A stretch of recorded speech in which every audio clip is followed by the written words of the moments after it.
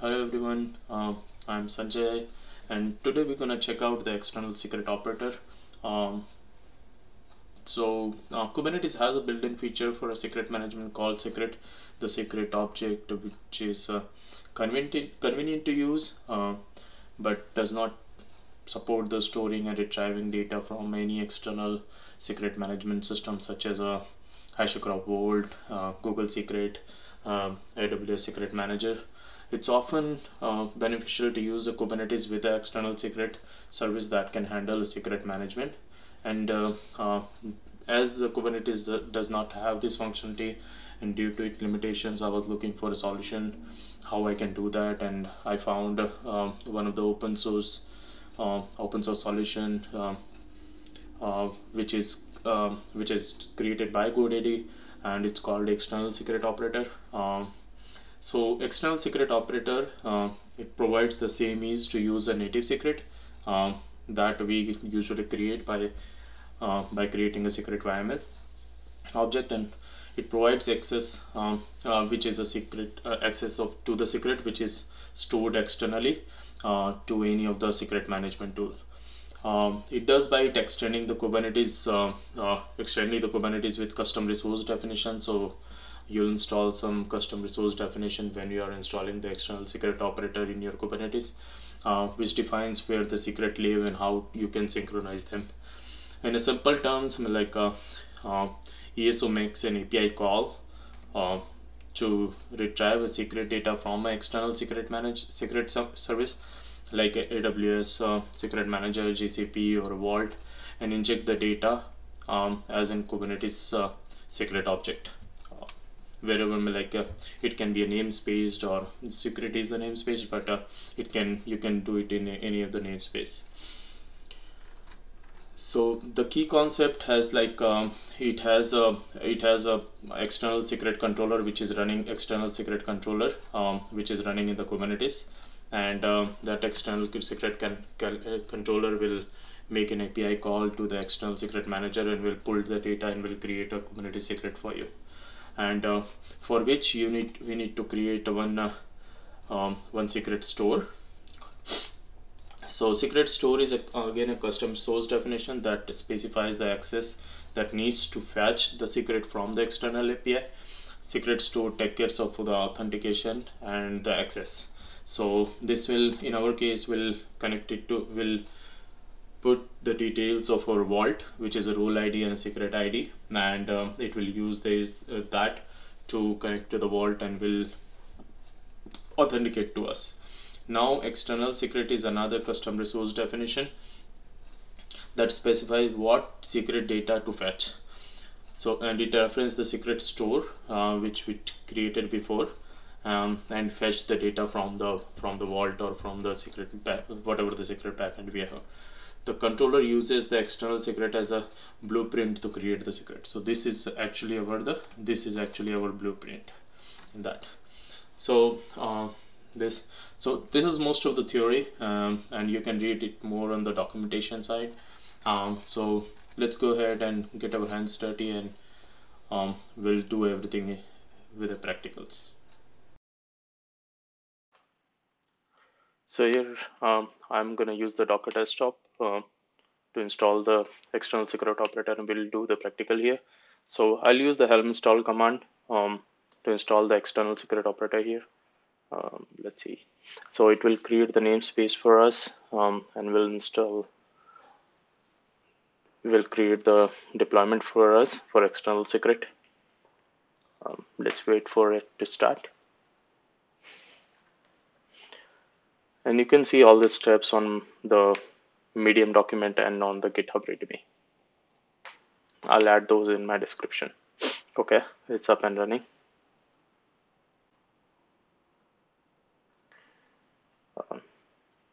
So this is our external secret that I was talking about before, and that's our secret store.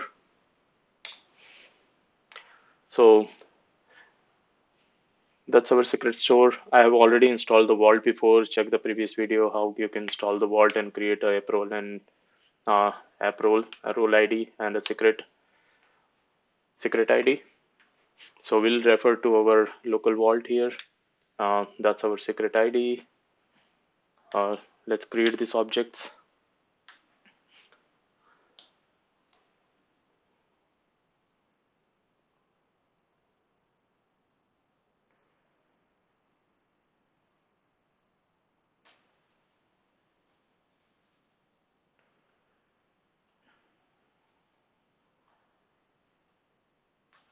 So now we have created a vault secret, which we are referring here in the secret ref for the secret ID. Now let's create the secret store, which will have all the information about the vault.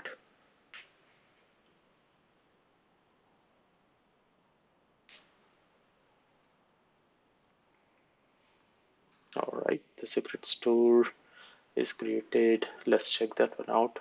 Okay, it's created and it's valid. Now let's refer to that in the reference to that secret store and create our external secret, which is gonna create a secret for us in the Kubernetes. So here we are referencing to our secret store, kind secret store. The name of the target, it's gonna create a secret with the resource with the example sync, example secret, and that's a Kubernetes secret. Yes, which will be created in the Kubernetes. And the key will be created as a foobar. Yeah. So let's do the apply to that. Okay. Let's see.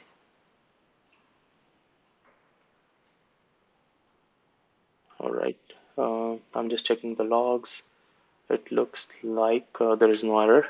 It means the secret should have been created. Okay, our secret is created, which is example secret we were trying to create there. You see the key is a foobar, so it should have pulled the secret from the vault. Okay, that's an example secret that we were trying to create. So we are verifying everything. So let's check the data too. If it has pulled the right data from the vault.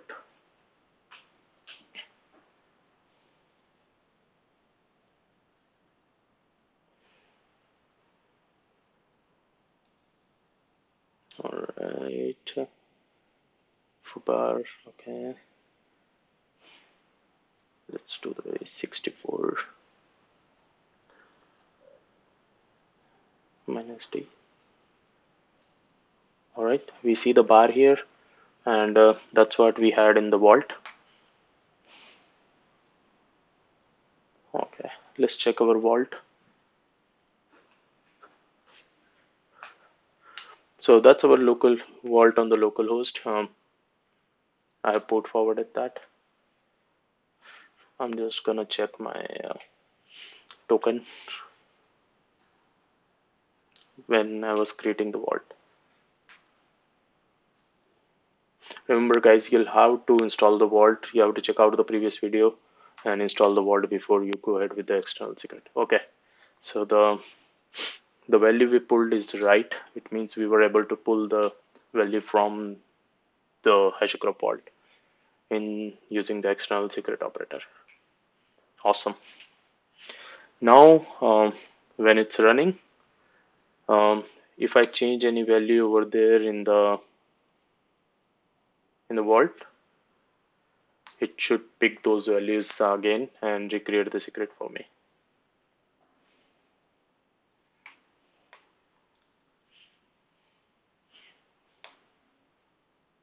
Yeah, and if we delete the secret, it should delete the secret for me.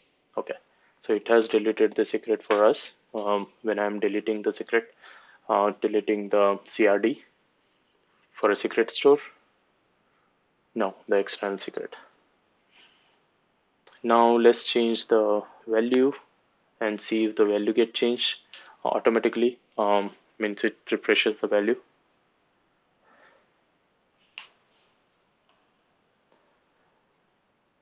So we did the bar change. It was bar before. Now let's check again. Awesome. So that's a 9 byte. It means it has changed the value to bar change. Now just we'll verify it. Echo base 64D. All right, that's a bar change.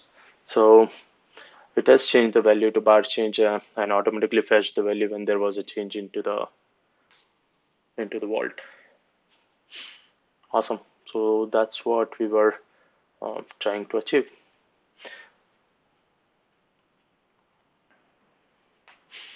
Now this was a namespace object because we created a secret store, but there is a uh, there is another resource which is a cluster wide which we can use to create a secret in any of the namespace, which would be the cluster secret store. So we'll see that one now.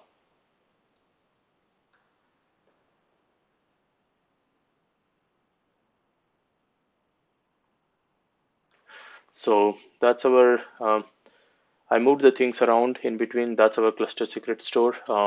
I've created the new. We are just referencing to the same vault, to the path Argo CD, same role ID. Um,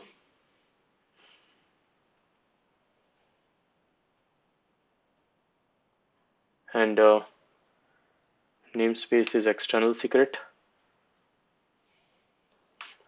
So we need to mention the namespace where our secret is stored for the secret ID. And now we are referencing to our cluster secret store instead of the secret store. When we are referencing the secret store.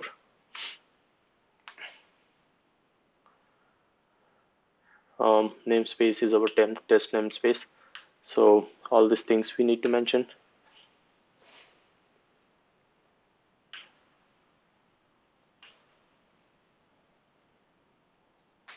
Okay, let's create the namespace first.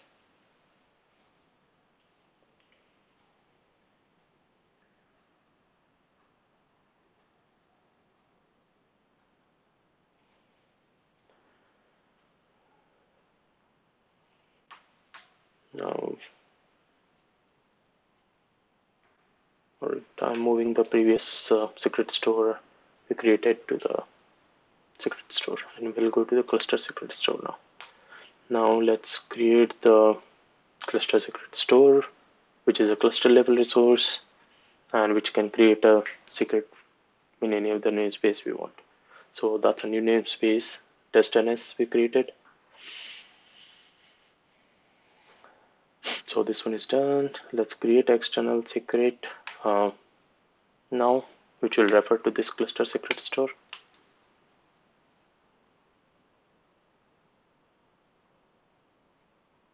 Okay, the CRD was old, so I'm gonna update it with the beta one. Okay, no warning anymore.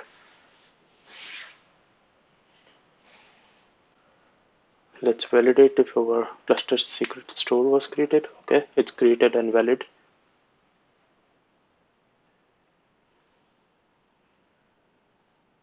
Now let's create our external secret. kubectl apply external secret. Okay, our external secret is created. Go to test.ns, look for secrets. Okay, awesome.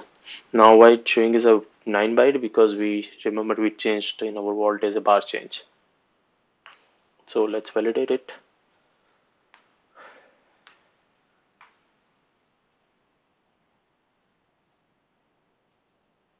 Awesome. Bar change. Yep, I can see that. So yeah, this was it. Thank you very much, guys, and this was I wanted to cover for external secret operator, and I'll thank you.